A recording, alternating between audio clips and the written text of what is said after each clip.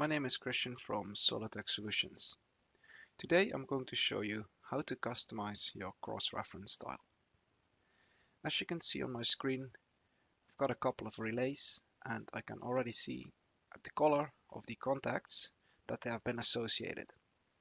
So the color green here of my contact means it's going to be associated, and I can see the cross-reference style as well. I can also see, for instance, that one here is blue, which means that it hasn't been associated to a contact yet and it's free for me to use. Now, how do we customize this? What we can do is we can go up here to my project tab, drop down configurations, and let's go to cross-reference drawing. This will pop up the following screen. On the general tab, I've got the option to change the different colors over here. So when a circuit is used, it's going to be green. If there is no reference, let's say there is no contact available anymore, even though I still place it, it will become red. So we can customize these colors as well. You can simply left click on it and change the actual color to, for instance, magenta.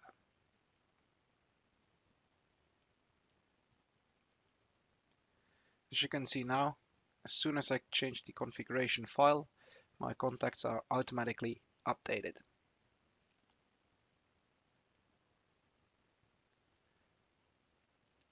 You can also just change that back to the normal color again. We can choose two different styles, parent in table and parent in line. Those two different styles you can choose when you actually place the contact and the relay on your schematic. So they're both different styles. And as you can see, for both styles, we can customize the label, terminal number, and symbol positions as well. Same over here. 3 contacts available, 3 contacts are red, so they're not available but have been placed. And we've got some green contacts as well, which means that they've successfully been associated. So you can set up various different parameters. And on the last step, what we can do over here is we can set up the symbols. So if we use a normally open contact, this will be the symbol that is going to be used in the actual cross-reference drawing. So if we just make this a little bit smaller and have a look at what I've got over here. As you can see, we've got a time delayed switch. So it uses the TS as well. So you can see it uses different symbols for different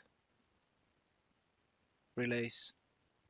And we can change that and completely customize that as well by just selecting the symbol over here. And we can customize that to another symbol if we want to, or associate another symbol to the actual contact as well. So time delayed, that's the one I've just used as well. Alright guys, that's it for this week's video. Thank you for watching.